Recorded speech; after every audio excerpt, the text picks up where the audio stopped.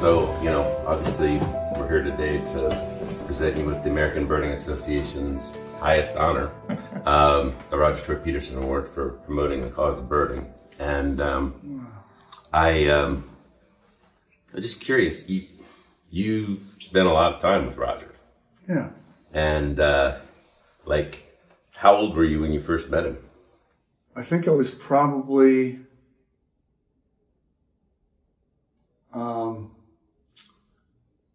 well, my first connection with him was my dad went up in 1978 to Old Lyme to ask him if he would write a column or let us republish his column. Right.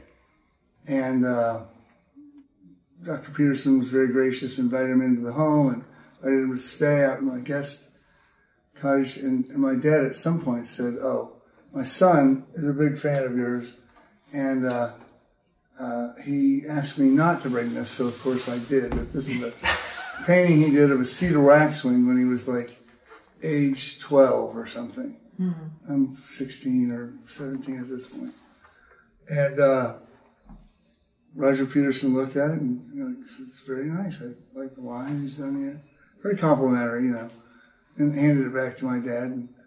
And then somewhat like later in the evening, Roger gave a book to give to me, one of the Smithsonian books that Roger had that like traced birds from dinosaurs to, you know, the modern modern taxonomy. And oh man, I pored over that thing, and it was dedicated to me, and I was excited about that. Then when Hawk Mountain was dedicated for its 50th, I think, anniversary, I went up there, and my dad introduced me to him. He said, "Oh, you know, fine young man, I've really enjoyed a lot of the things you've produced." And I'm sort of thinking, I mean, I haven't really produced that much yet. A couple of articles and things like that. But he was very nice. And at one point, there was this huge line of people waiting to get their books signed. And he said, "Can we just hold this up a second? I want to take young Master Thompson here in his full hearing out to listen to this certain insect sound out here that I'm hearing that I can't quite identify."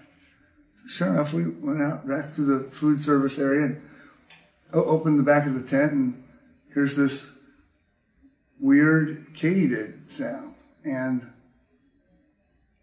I had zero clue what it was, but I knew it was different from the ones that I regularly heard in Ohio. Mm-hmm.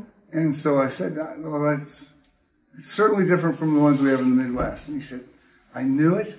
I knew that sound is different. Can you describe?"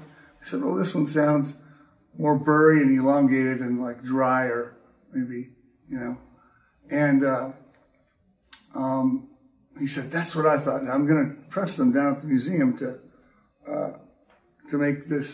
get this written up, because I think this is a new species, perhaps a new family of katydids." So some years later, I mean, I never kept up with that. I don't read all the insect journals like he apparently did. Sure enough, it was named a new insect, I guess, like family, or and they were known as not Peterson's. The name was in there, but they were known as like some variation of the town where we were there, and then the guy who had discovered it. And it was, I mean, it's not that interesting a story, but it kind of showed me, like, that's pretty cool how, like, he knew with his 81-year-old ears or whatever he had that was different. Mm-hmm. So he called me out there for corroboration. I offered the minimalist, you know, like, yes, it sounds different. And, you know, he took that and pushed it through the academic rigors of vetting and got to the point where, yeah, it was actually a new species. And of course, there are people that are arguing, oh, you can't just do a species like that just based on sound alone. But with insects, that's pretty much the only way you can do it, without getting down to the DNA level. But that showed me that, number one, the insatiable curiosity he had, the desire to push and the energy to push for an answer of some kind, or push it at least farther, kick the can down the road farther. His desire to get those results shared and verified and published if possible, and then his desire to share it with other people. And he was called like the greatest natural history teacher of all time. And I think that was a really fine indication of that. And he loved being in touch with his local clubs, and he stayed. I think some people in the Brooks Bird Club and the people in the Lake Club that he was a member of up there. And these aren't sailing sporting clubs; these are natural history clubs. All through those years in the 50s, 60s, 70s, when that really wasn't popular, until it kind of came back. Largely driven by his energy and curiosity and just unstoppable drive for discovery. Well, there's a bunch of things I just love about that story. And I gotta say, every time I would run across Roger, and I guess the first time was when I was a senior in high school, he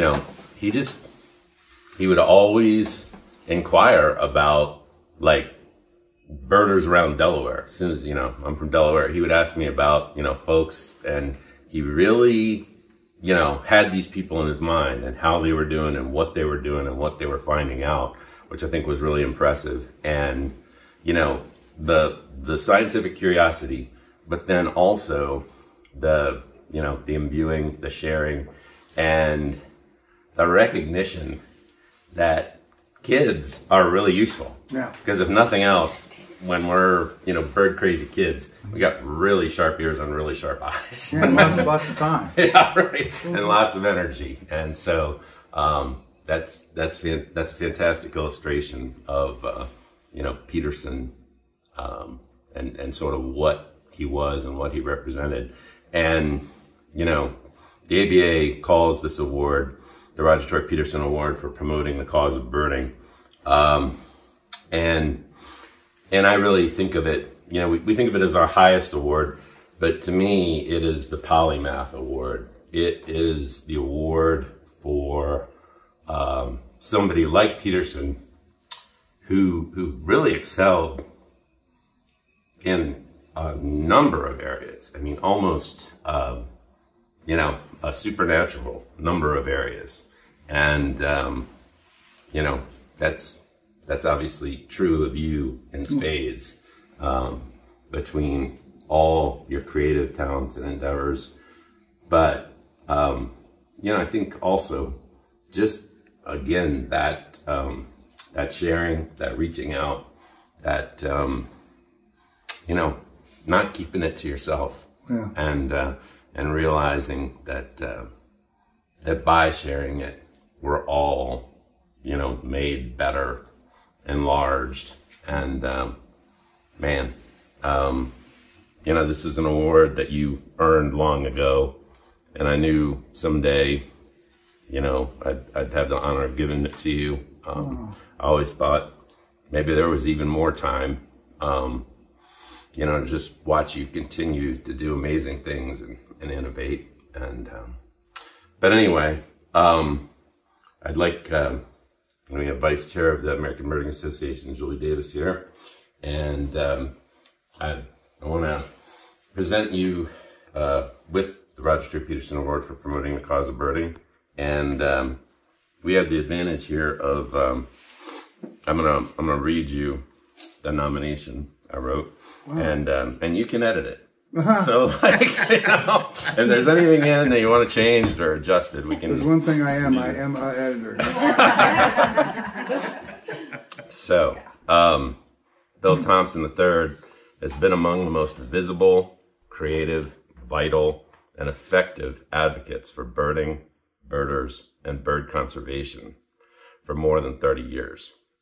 His charismatic, engaging, humorous, and open-hearted approach to birding and to people in general has made him a favorite leader, ambassador, and spokesperson for our community and its values. I don't know if you want to change that to spokesmodel. Yeah, well. But anyhow,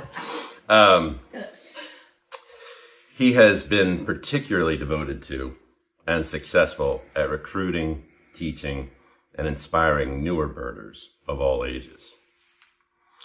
Bill was honored by the American Birding Association in 2008 with the ABA Robert Widgray Award in recognition of his many publications, including his role as publisher and editor of Birdwatcher's Digest, which continues to this day, and his numerous books on birds and nature, including The New Birder's Guide to Birds of North America, Birdwatching for Dummies, 18 different state birdwatching books in the Birdwatching a Year-Round Guide series, and All Things Reconsidered, My Birding Adventures by Tory Peterson, which he edited. All of Bill's written work, whether as author or editor, in books, magazines, or online, has sought to convey the excitement, joy, and meaning to be found in time spent birding and in the fellowship of birdwatchers and appreciators and students of nature. Bill has been a consistent pioneer and trailblazer in bringing birding and birders to digital media and the World Wide Web.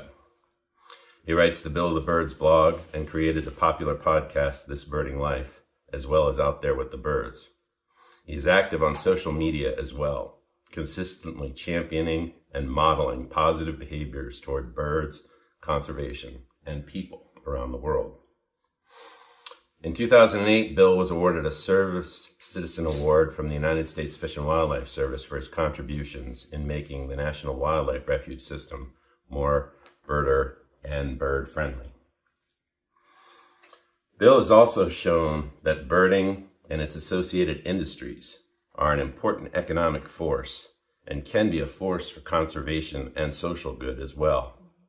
He founded the American Birding Expo in 2015 and is a popular and sought-after speaker, field trip leader, and consultant at birding festivals, ecotourism events, and publishing industry conferences.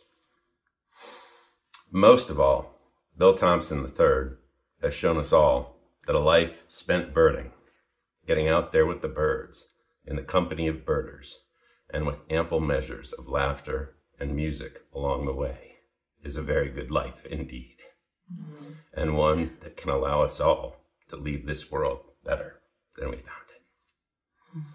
For all his many contributions to promoting the cause of birding, the American Birding Association is proud to present its highest honor to Bill Thompson III. Yay! That's beautiful.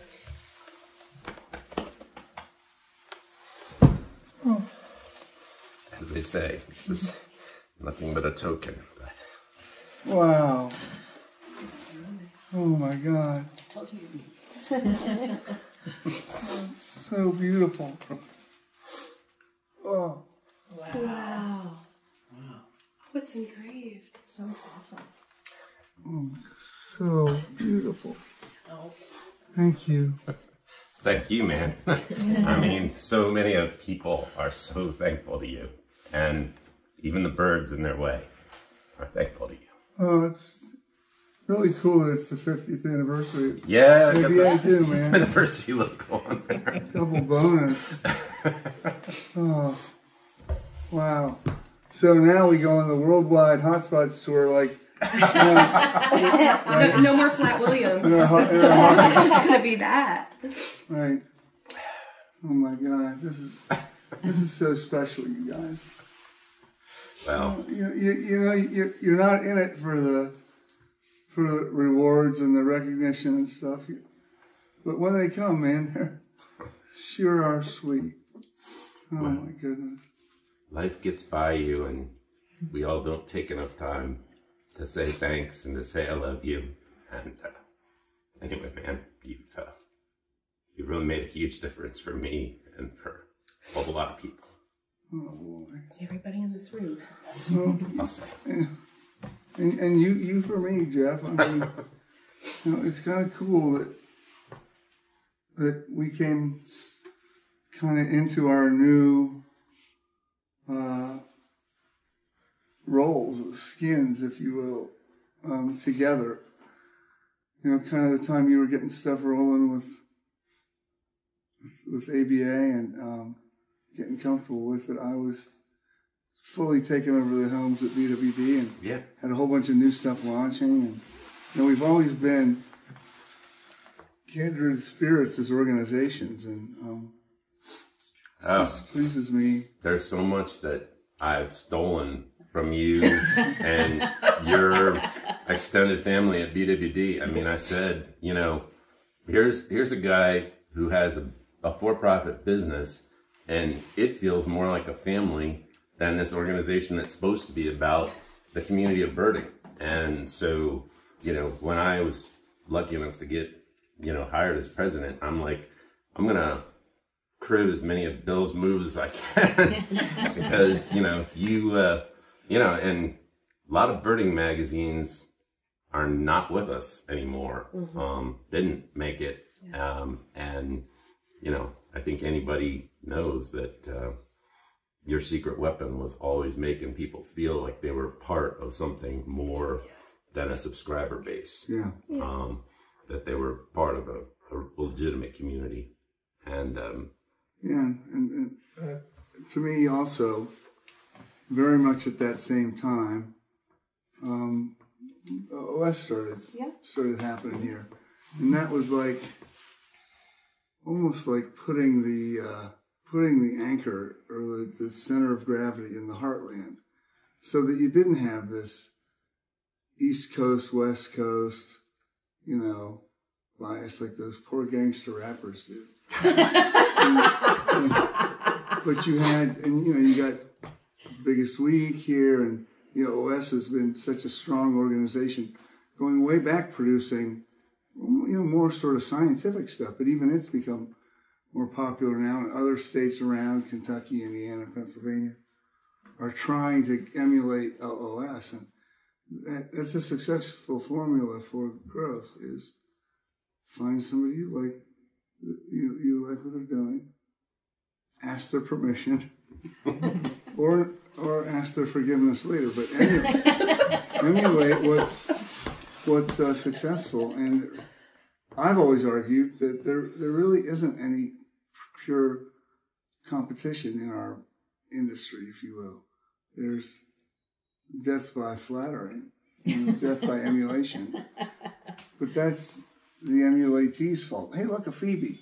Oh, really? Yep, there it is. She's with us. Right out there on the line. Oh, there she is. That's awesome.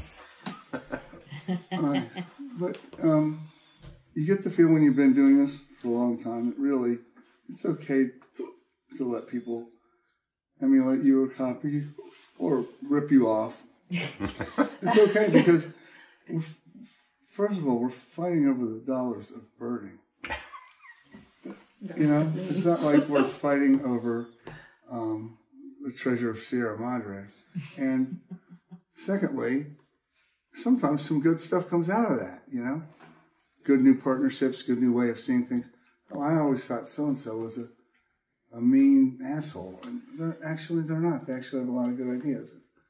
I think that you're really setting a good course, Jeff, for the future, not just of ABA, but of all organizations.